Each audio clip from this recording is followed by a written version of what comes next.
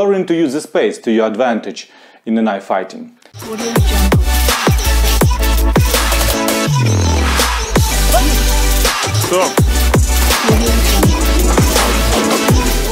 In our training, we sometimes like to conduct different experiments, testing our skills in non-standard conditions. Today I want to tell you about the experiments of fighting in different surfaces and using the surrounding space to your advantage. In addition to comfortable floor surfaces of the gym, it is quite rewarding to try sparring outdoors. You can always find interesting places that will have a significant impact on how you are able to move about.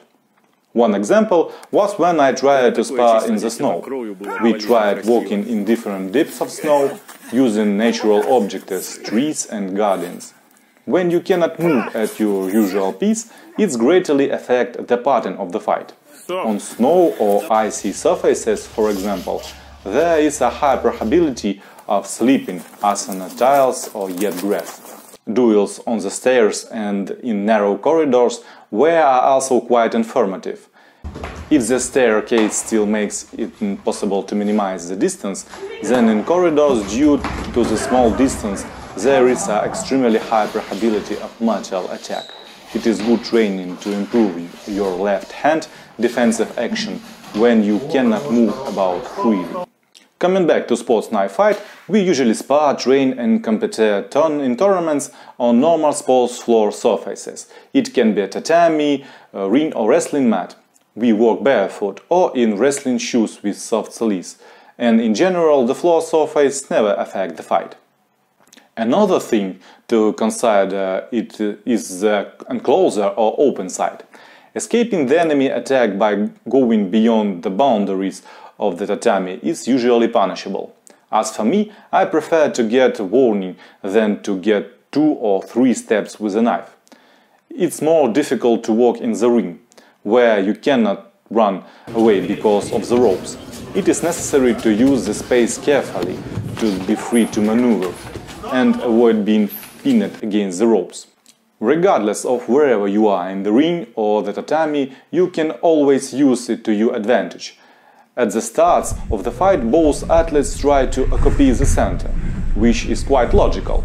By occupying the center, he has enough space to attack or retreat in almost any directions.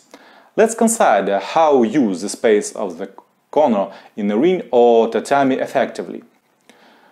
By crowding the enemy into a corner, we significantly limit his mobility, deprived of the ability to move back and to the sides. The enemy can always move forward or will inevitably be stabbed in the corner. If the enemy does not dare to come out from a corner, this is a great moment to tear him apart and finish him. But often, an opponent sandwiched in a corner does the only thing he can – an attack.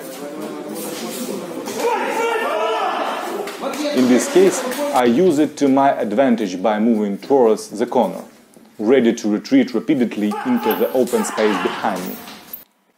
Knowing that he has no opinion but to attack, I can wait for his exit and parry every strike he sends at me.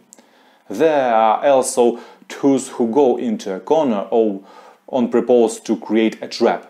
You should avoid being caught like his even if you are very presently invited. If you are being lured towards a corner, it is best to attack just before entering the corner. Then you will have a little space for maneuvering and there is a chance to permit the enemy actions with a counter-attack.